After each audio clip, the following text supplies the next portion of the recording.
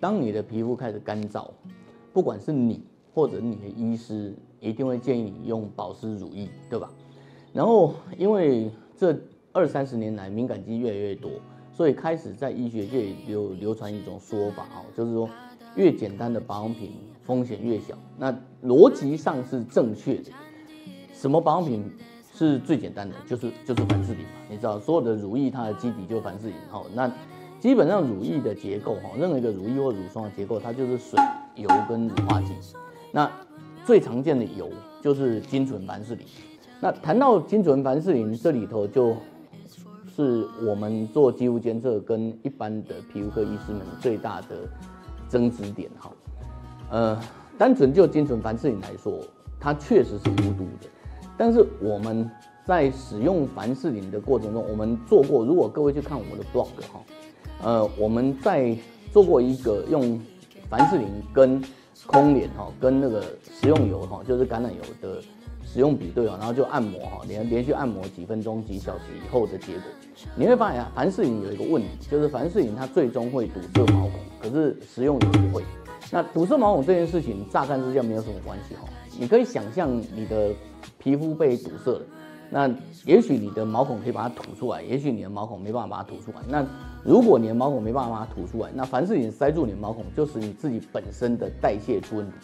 你不能自己出油出水，后续的乳化就会出问题。你使用乳液的目的本来是要重建你自己的酸性保护膜，重建你自己的乳化行为，就是水加油等于乳化。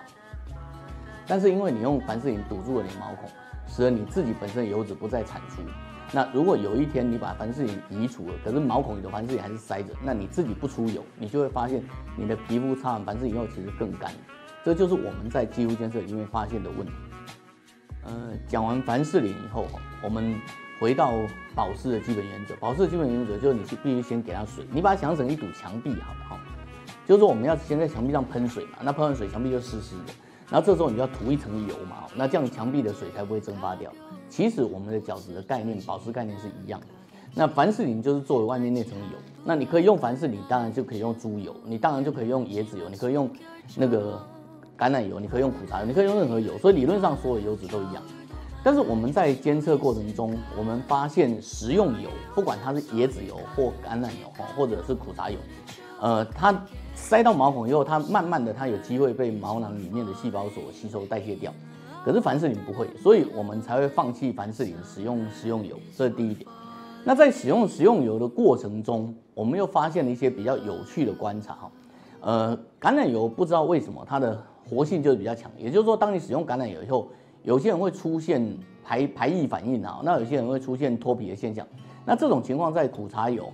然后在其他的植物油，包括大豆油里面，我们都没有发现。那这件事情到底好或不好，其实之前是有争议的。我们使用橄榄油做肌肤监测已经快差不多20年。那20年来，不断的有人在争议橄榄油这件事情但是这件事其实很好玩。第一个，如果你去仔细回溯人类的历史从埃及艳后开始一直到地中海所有的人，其实大部分的护肤都是用橄榄油，这是一个很常见的东西，这是第一点。第二点，我们在使用橄榄油，我们最多的使用橄榄油的患者到现在已经用了10来年了。10来年的时候，它一开始确实产生一些皮肤的干燥现象，可是到后来就没有。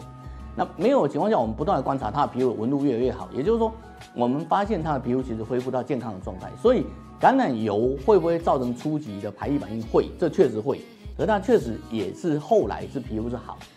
所以跟各位分享一下最近的一篇中国大陆的做的研究大概是2016年、2017年做的研究。他们发现说，如果你要重建皮肤的酸性保护膜，你要重建皮肤的安全屏蔽，有2件事最重要。第一个，你要给它足够的锁水，所以因此这时候你可以给它油霜，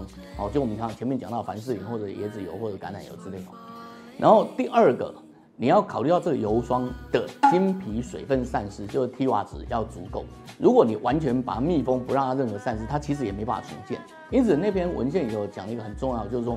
如果你能够维持足够的锁水，可是又维持良好的透气散热性，你的皮肤的重建才会很好。